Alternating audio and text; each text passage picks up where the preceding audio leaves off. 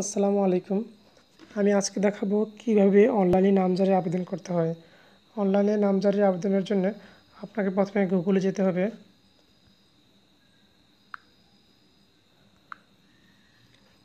ওইখানে গিয়ে আপনি একটি অ্যাড্রেস লিখতে হবে www.land.government.bd।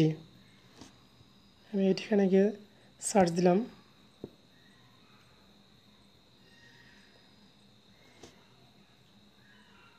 দেখেন আপনাদের সামনে একটি পেজ ওপেন হয়েছে। জাতীয় ভূমি তথ্য ও সেবা কাঠামো। নিচে দেখেন নামজারির আবেদন ফর্ম। এখানে লেখা আছে লাল চিহ্নিত ঘরগুলো অবশ্যই পূরণীয়। প্রথমে আপনি যে বিভাগ দিলাম চট্টগ্রাম, জেলা দিলাম কুমিল্লা,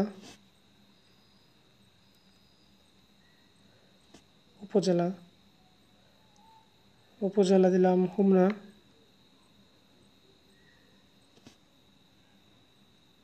মৌজা,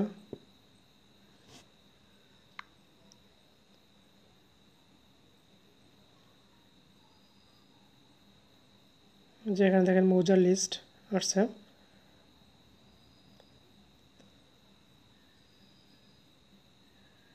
দেখেন মৌজার লিস্ট। তো আমি দিলাম নায়াচর। তারপর এখানে SA/MRR খতিয়ান, RS/BS খতিয়ান, মহানগর, CS দিয়ারা জরিপ। তো এখানে বিএস জরিপ হয়েছে, তো আমি বিএস দিলাম। তো এটা দেখেন খতিয়ান নং। তো খতিয়ান নং দিলাম 1520। তারপরে দাগ নং দিলাম 380।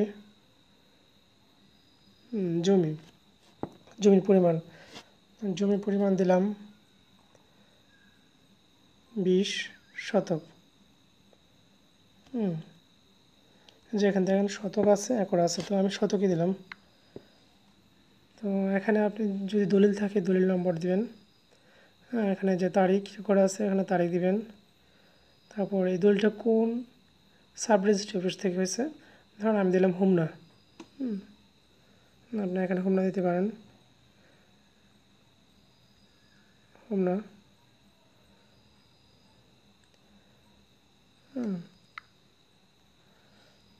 তারপর এখানে দেখেন সর্বশেষ খারিজ খতিয়ান। যদি খারিজ খতিয়ান থেকে আপনি আবেদন করেন তাহলে এই ঘরটি পূরণ করতে হবে। আর যদি খারিজ খতিয়ান না থাকে তাহলে পূরণ করার প্রয়োজন নেই। এখানে লেখা আছে প্রযোজ্য ক্ষেত্রে। তারপর এখানে আছে রেকর্ডীয় মালিকের নাম, অর্থাৎ যার নামে রেকর্ড আছে। তো আমি লিখলাম আব্দুল করিম।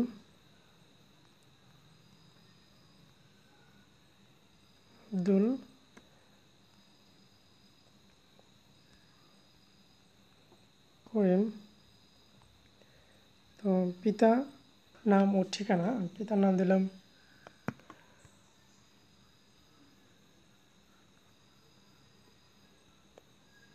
কামাল হোসেন।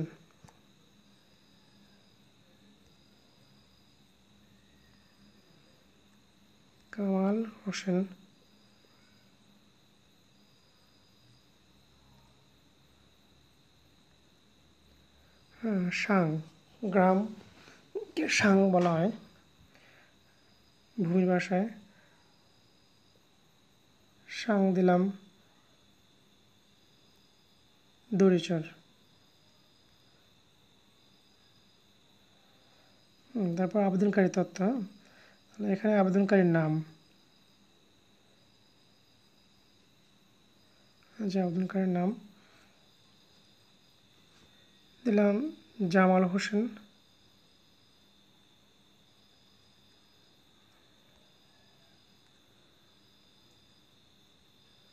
হোসেন, এর পাশে আছে আবেদনকারীর পিতার নাম এবং তার ঠিকানা। আচ্ছা, আবেদনকারীর পিতার নাম হলো ধরেন রহম আলী, রহম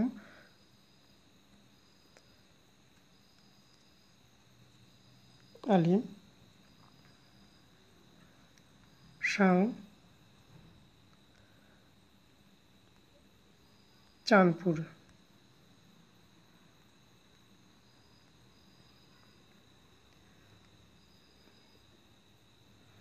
তো এখানে লেখা আছে যাদের নাম হতে কর্তন হবে দ্বিতীয় পক্ষের বিবাদী নাম ও পূর্ণ ঠিকানা। তো এখানে রেকর্ডিং মালিক নাম দিয়েছিলাম আমরা আব্দুল করিম। তাহলে এখানে আমরা আব্দুল করিমই দিলাম, কারণ আব্দুল করিমের কাছ থেকে এই আবেদনকারীর জমিটা পাইছে।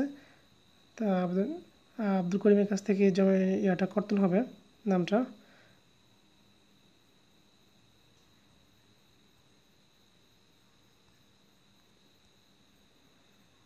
আব্দুল করিম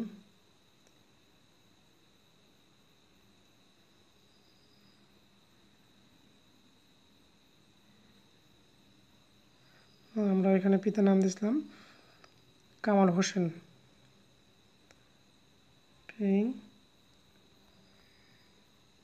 কামাল হোসেন। তাহলে এখানে মোবাইল নাম্বারটা দিতে হবে।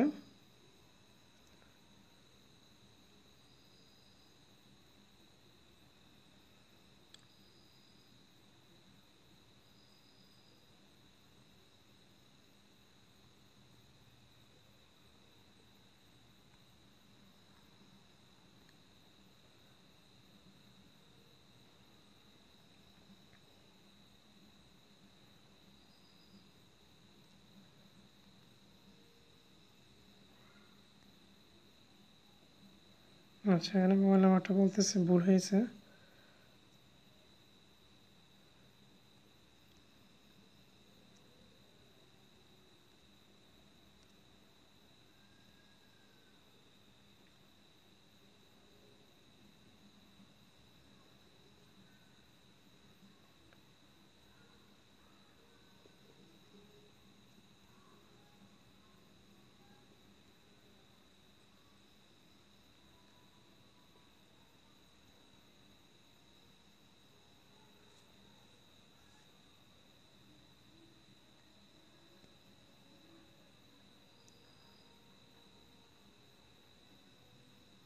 নাম্বারটা বলতেছে বারবার ভুল হয়েছে।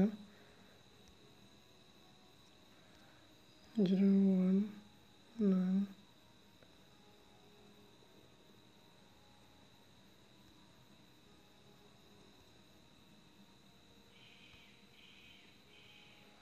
আচ্ছা, নাম্বার দিলাম। তো এখানে পাসপোর্ট সাইজের এক কপি ছবি। তো আপনাকে করতে হবে, আপনি আপনার মোবাইলেই পাসপোর্ট সাইজের ছবিটা আগে থেকেই ফাইলে রেখে দেবেন। তো আমি ফাইলে যাচ্ছি।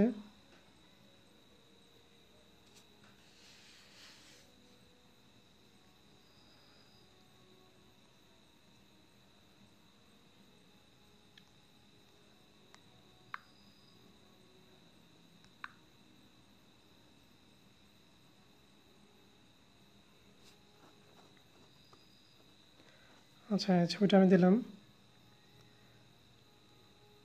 তারপর স্বাক্ষর, ঠিক এখানে আমি স্বাক্ষর দেবেন।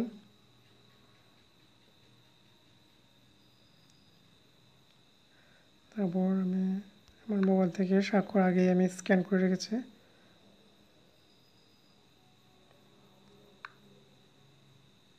স্বাক্ষর দিলাম।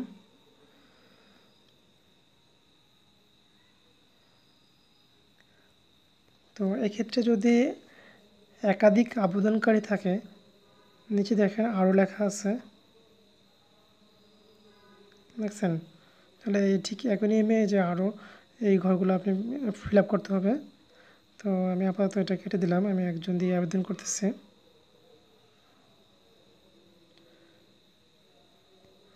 তো তো নিচে দেখেন কাগজপত্রের স্ক্যান কপি সংযুক্তি, অর্থাৎ একটি নামজারি আবেদন করতে হলে আপনাকে দলিল দিতে হবে, খতিয়ান দিতে হবে, ভূমিহীন কর দিতে হবে, ভূমিহীন করের কাগজপত্র আপনাকে এখানে দিতে হবে।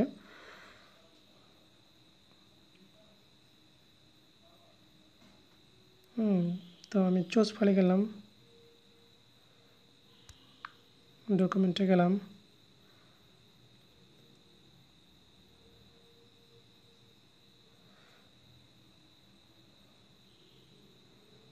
আমি আগে থেকে পিডিএফ ফাইল তৈরি করে রেখেছি।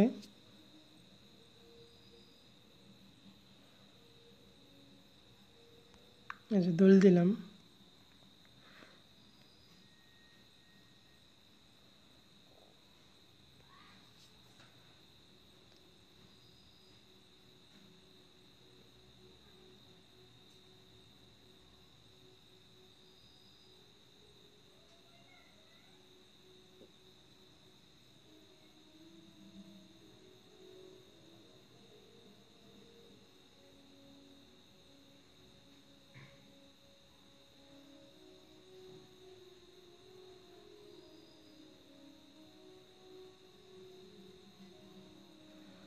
তো দলিল আপলোড হয়ে গেছে। এখানে লেখা আছে সংযুক্ত কাগজের ধরন নির্বাচন করুন। তো আমি কি দিয়েছি? দলিল দিয়েছি। তাহলে আমি এখানে লিখে দেব মূল দলিলের সার্টিফাইড অবলিক ফটোকপি।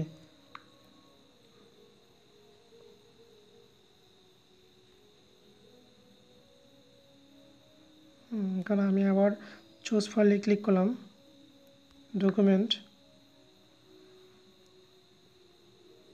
এখানে গিয়ে আমি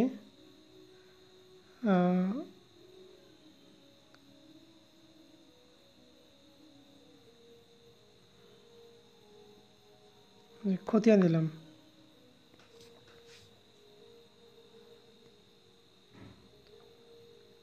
তো এখানে আমি খতিয়ান দিয়েছি, আমি লিখে দিলাম সংশ্লিষ্ট খতিয়ানের ফটোকপি।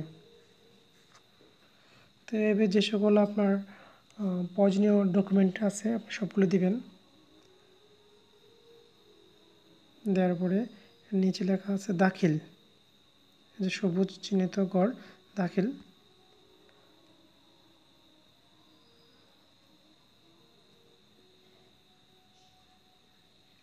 একটু সময় নিচ্ছে।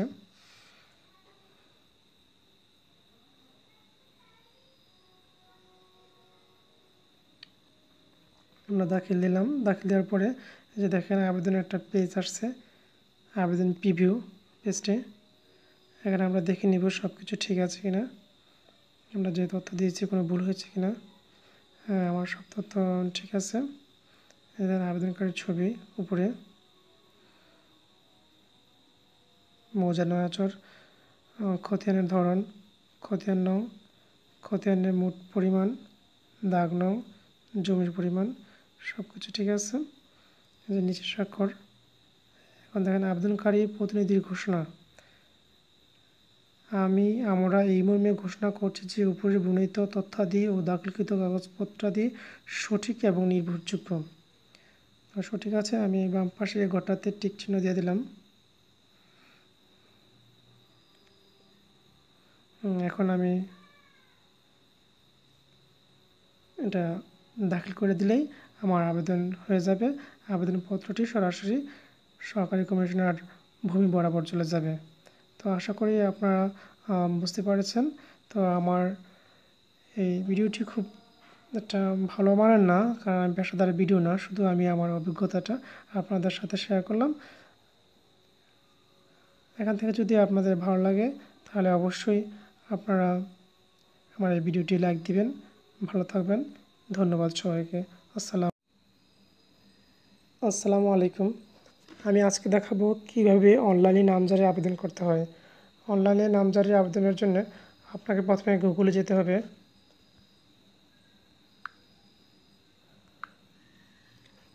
ওইখানে গিয়ে আপনি একটি অ্যাড্রেস লিখতে হবে, www.land.government.bd। আমি এখানে গিয়ে সার্চ দিলাম।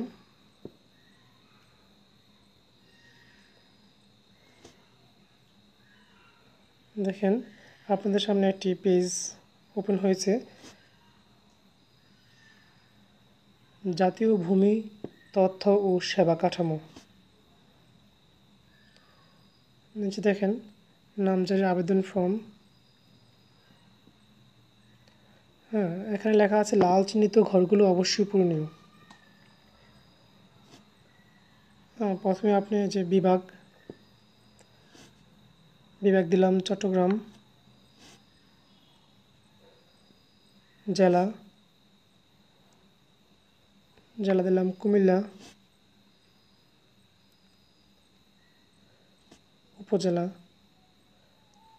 উপজেলা দিলাম হোমনা,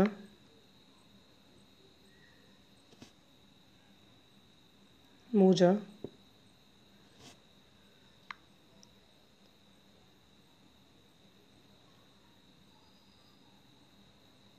যেখানে দেখেন মৌজার লিস্ট আসছে।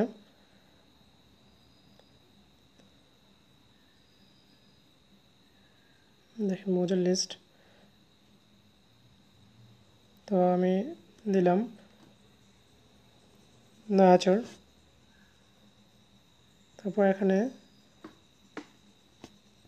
S/MRR খতিয়ান, RS/BS খতিয়ান, মহানগর, CS দিয়ারা জরিপ। তো এখানে বিএস জরিপ হয়েছে, তো আমি বিএস দিলাম।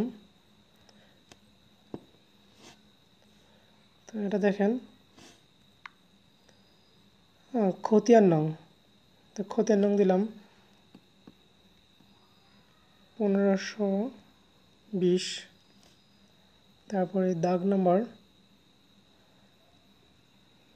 নং দিলাম 380।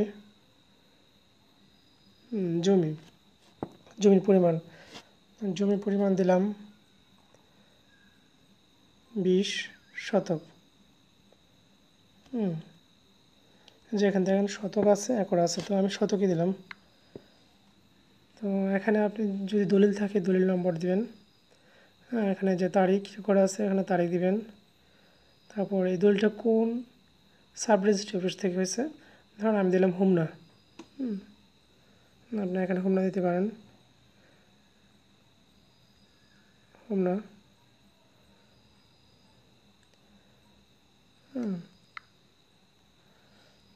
তারপর এখানে দেখেন সর্বশেষ খারিজ খতিয়ান। যদি খারিজ খতিয়ান থেকে আপনি আবেদন করেন তাহলে এই ঘরটি পূরণ করতে হবে।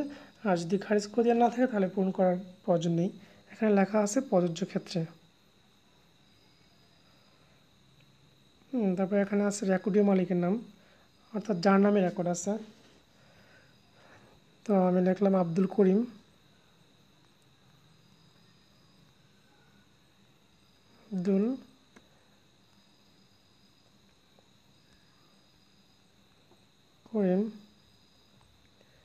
তো পিতা নাম ও ঠিকানা, পিতার নাম দিলাম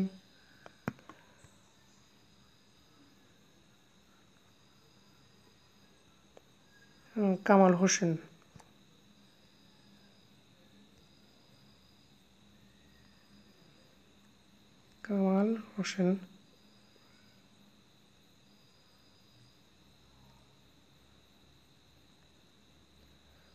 সাং, গ্রামকে সাং বলা হয় ভূমির ভাষায়।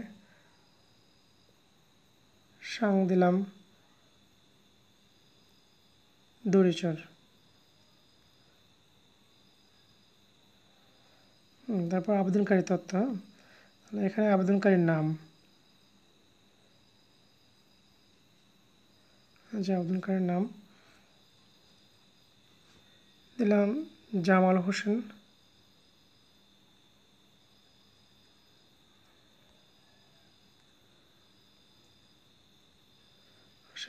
এর পাশে আছে আবেদনকারীর পিতার নাম এবং তার ঠিকানা। আচ্ছা, আবেদনকারীর পিতার নাম হলো ধরেন রহম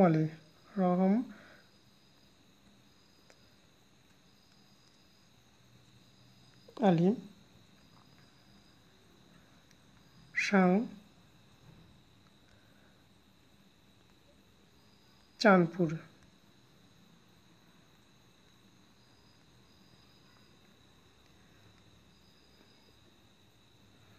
তো এখানে লেখা আছে যাদের নাম হতে কর্তন হবে দ্বিতীয় পক্ষের বিবাদী নাম ও পূর্ণ ঠিকানা। তো এখানে রেকর্ডিং মালিক নাম দিয়েছিলাম আমরা আব্দুল করিম। তাহলে এখানে আমরা আব্দুল করিমই দিলাম, আব্দুল করিমের কাছ থেকে আবেদনকারীর জমিটা পাইছে। তা আব্দুল করিমের কাছ থেকে জমি ইয়াটা কর্তন হবে নামটা।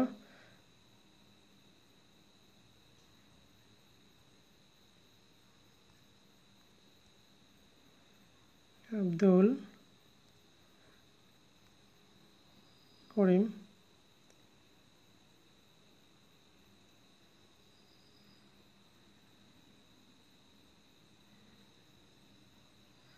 আমরা এখানে পিতার নাম দিয়েছিলাম কামাল হোসেন।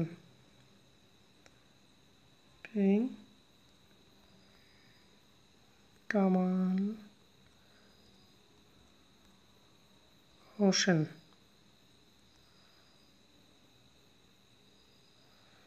এখানে মোবাইল নাম্বারটা দিতে হবে।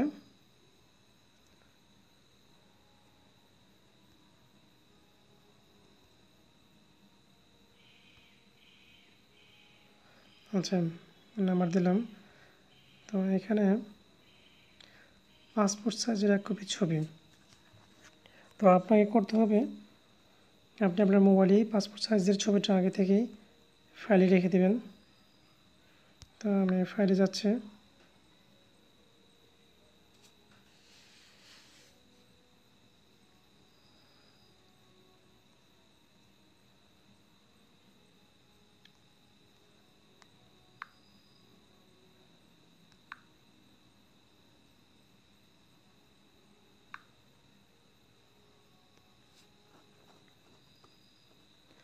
আচ্ছা, ছবিটা আমি দিলাম। তারপর স্বাক্ষর, ঠিক এখানে আমি স্বাক্ষর দেবেন।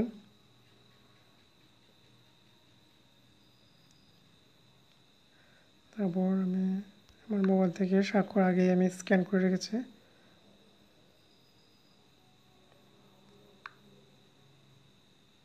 স্বাক্ষর দিলাম।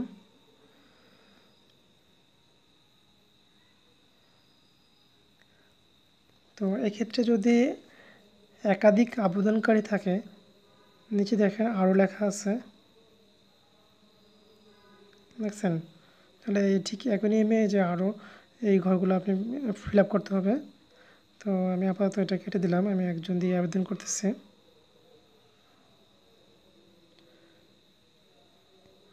তো নিচে দেখেন কাগজপত্রের স্ক্যান কপি সংযুক্তি, অর্থাৎ একটি নামজারি আবেদন করতে হলে আপনাকে দলিল দিতে হবে, খতিয়ান দিতে হবে, ভূমি কর দিতে হবে। ভূমি করের কাগজপত্র আপনাকে এখানে দিতে হবে। তো আমি চুজ ফাইলে গেলাম, ডকুমেন্টে গেলাম।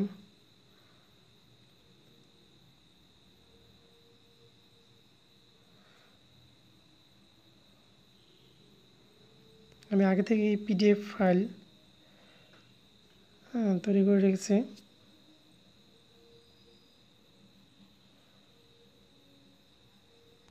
এই যে দলিল দিলাম।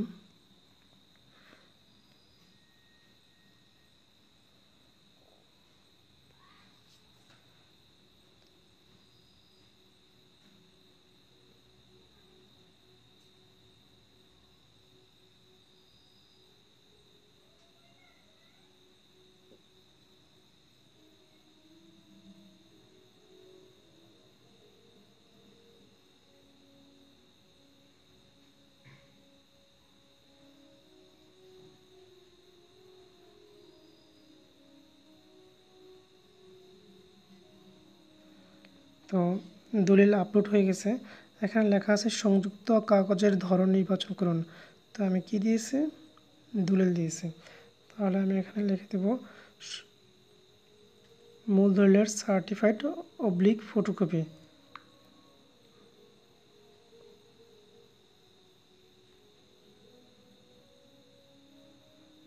কারণ আমি আবার চুজ ফাইলে ক্লিক করলাম, ডকুমেন্ট,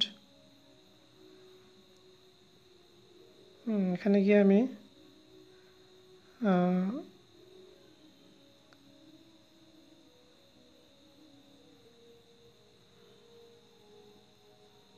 খতিয়ান দিলাম।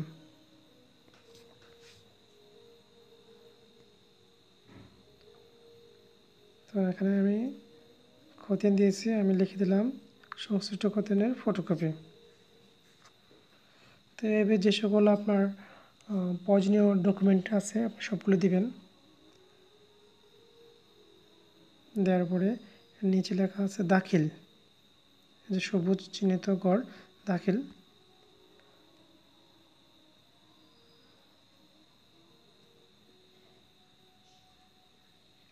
একটু সময় নিচ্ছে।